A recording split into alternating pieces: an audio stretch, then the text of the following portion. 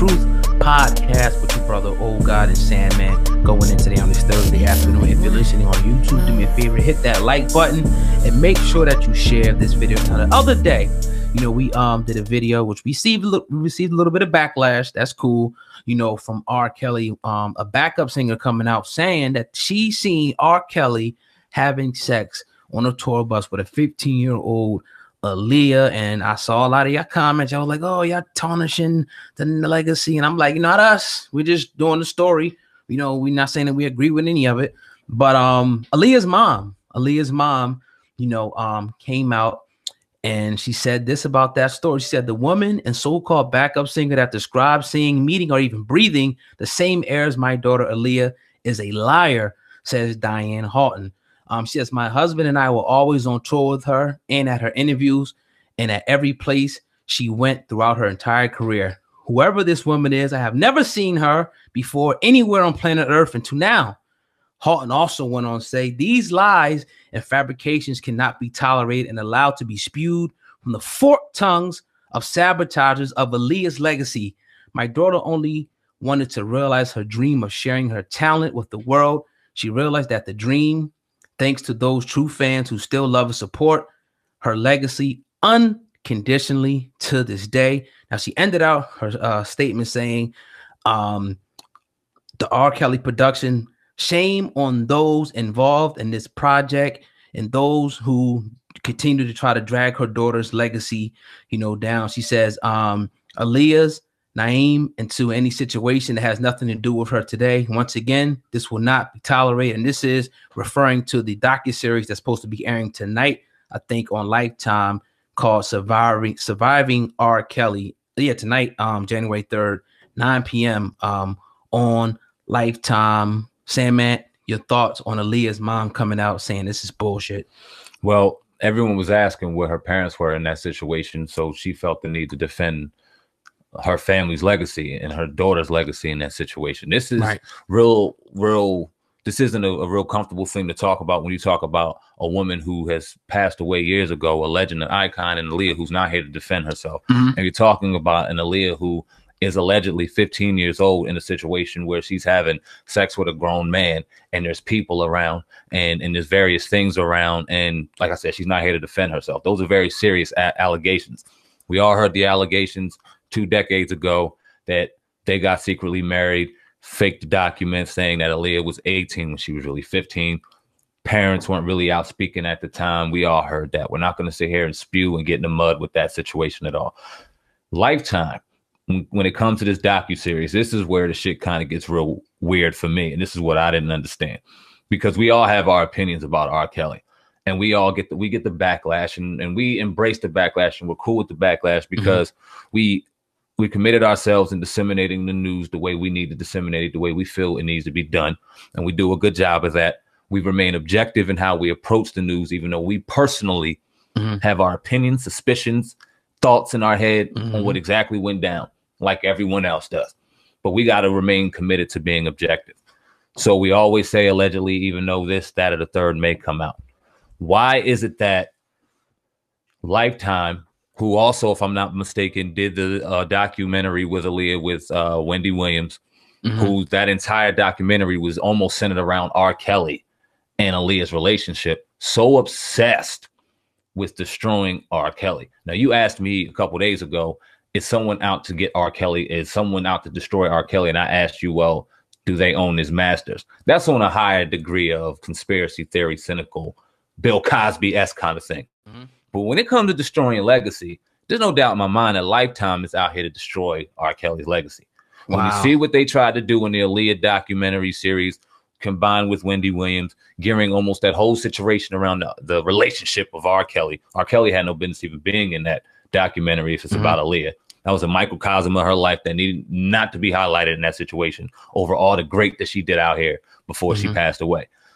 And now you have a 6-part docuseries on a man. Like I said, no matter if you think he did it, I think he did it. Nothing has been out here. Nothing has been. No one's been convicted. And I've been hearing shit on my platform. We're gonna sit there and listen to the white man's conviction. We're gonna do this. We all know the truth. You're absolutely right, fam. That's why you have the platform to comment. We got to disseminate it objectively. Now, isn't he being sued He's trying to sue, excuse me, Lifetime as well. And he should. Right. Stupid. We should have been did that. Right. We said that. Like, why weren't you suing them? How long did we know about this docuseries? Months, bro. Yeah, it's been months. It's been months. Yeah, definitely. Your lawyer should have been on that a while ago. Right. Now, he said some things, and I brought this to your attention, that kind of got me. Now, they said that according to TMZ, Kelly is far from pleased, obviously, with the trailers and the docuseries in general. His lawyer, Brian Nix, sat out a legal letter that claims the information of the docuseries is untrue. Nix continues on to threaten legal action against surviving R. Kelly and Lifetime if the show airs as scheduled tonight. The 6-part documentary is being called a farce by Kelly, who claims he has 2 5-minute-long recordings that prove Lifetime knew that some of the women were lying. Kelly claims that some of the girls are lying, but that the budget was too high to turn back now. What are your thoughts on that?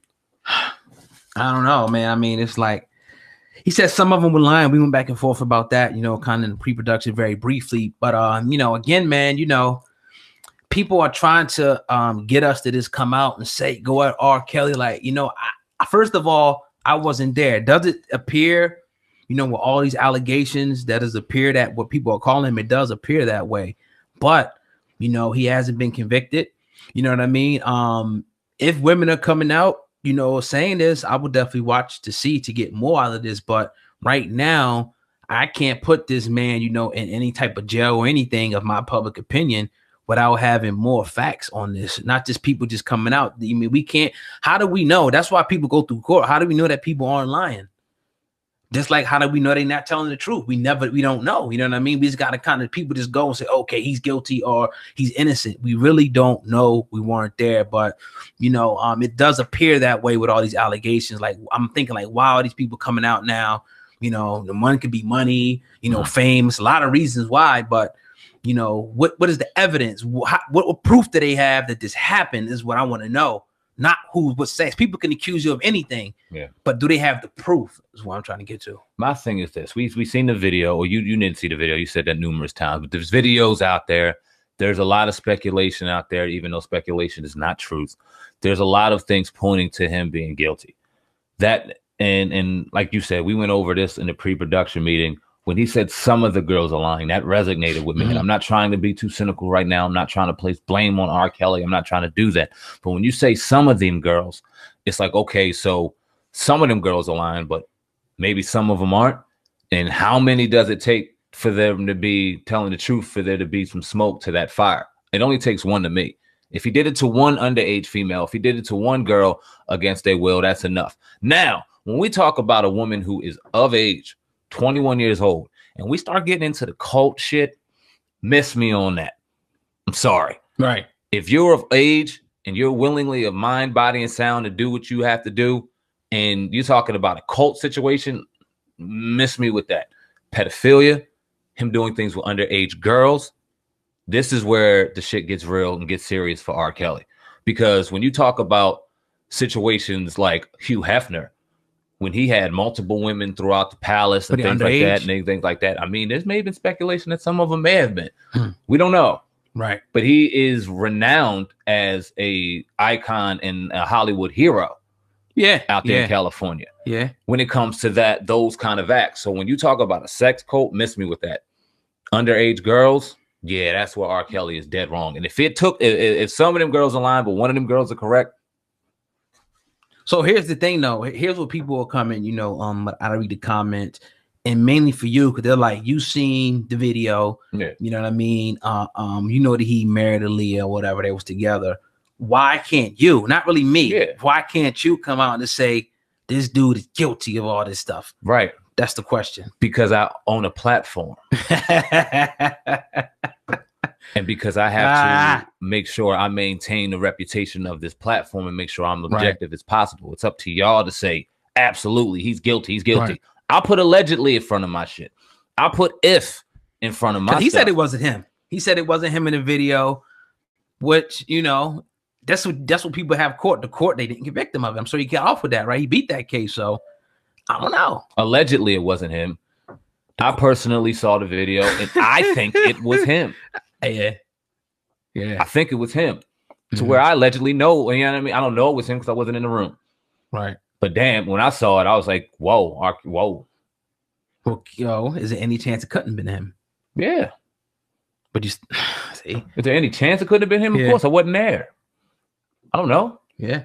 And that's how, this is what it comes. I'm trying to make a point. This is what it kind of comes down to. You know, seeing something is not always mean that it's right. Yeah. Even though, you know what I mean, that it can't. Seeing, not say that, but seeing doesn't mean that it'll be proven. You can say that you said you saw him shoot him. The droid might not think that you seen him shoot him. They may not think that when, and obviously he got off. It's not saying that he's not guilty, what people are saying, but he did come out and say some of them are lying. Now, in my mind, it doesn't necessarily, I won't jump to the conclusion that to say that just because some of them are lying and some of them are telling the truth. I won't really jump to that conclusion, you know, but some people will. You know what I mean? The sad thing is we'll never know. We never know, right? We'll never know. And we can sit here and go back and forth. You could be on R. Kelly's side 1,000% on his side, saying that there's someone out to get him. We're wrong for saying this. We're wrong for saying that. You could think that he 100% is guilty. You could say we're wrong for defending him. You're wrong for this. You're wrong for that. End of the day, neither one of us know, and none of y'all know. So it's all up to our opinion, all up to our estimation. We just try to be as objective as possible with the facts that we get, the facts that we know, and try to disseminate it in a way that your normal media won't do. And we never want, you know, definitely don't want to tarnish Leah's legacy by no means, or nothing like that. We love the Leah. We damn near almost cried when she died. We had that whole little connection back. I mean, come on, August, man. It was August 30th to August 31st. I remember even hitting my cousin out in California and telling Leah. Then it was a sad. Yeah, that was a real sad time in hip hop. It was sad. I was in Cali at that time, man. Okay, it was sad, man. Yeah, definitely, because she was on a pace. I mean, she would have been definitely like better than what Beyonce is. Like the way she was, like, not to say that she was a better singer or anything like that, but the way her star power, the way she was moving, she was gonna be big. And I was all part of that Rockefeller stuff, man. Star power. Yeah, definitely. So, you know, that kind of is what it is, you know. But yeah, R. Kelly, you know, is threatening to sue Lifetime. I'm sure everybody will be tuning in tonight to see that. Will you watch Lifetime? Nah, I don't even have cable, but I ain't watching. I'm not into the Lifetime stuff, man, and how they stare. They're gonna stare a narrative.